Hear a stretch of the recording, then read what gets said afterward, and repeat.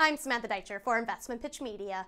Fountain Asset Corporation is one of the latest new listings on the TSX Venture Exchange and is trading under the symbol FA. The company formerly traded as GC Global Capital under the symbol GDE.A following its 45 cents per share IPO that closed in March of 2015.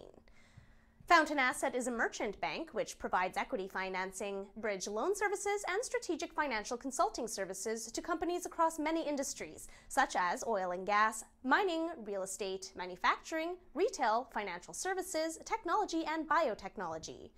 The company reported net comprehensive income of $118,000, or flat earnings per share, compared to the $1 million, or net comprehensive income of 3 cents per share in the same quarter of the prior year. The progress that the company has made in refocusing and transitioning the business and executing its asset diversification strategy has led to 5 straight quarters of positive net comprehensive income. The company reported total revenue of $500,000 compared to $1.5 million in the same quarter of the prior year, a decrease that was attributed to lower unrealized gains from its investment in public companies. Recurring revenue from interest and fees was $250,000 this quarter, up by approximately 150% over the same quarter of the previous year, as management focused on ensuring that recurring revenues will be able to offset overhead expenses as the company positions itself to realize gains on its public company investments.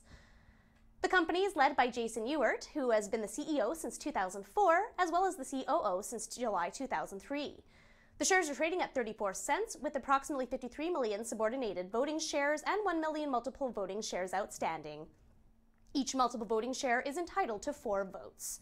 For more information, please visit fountainassetcorp.com or contact Jason Ewert at 416-488-7760. I'm Samantha Deitcher for InvestmentPitch Media.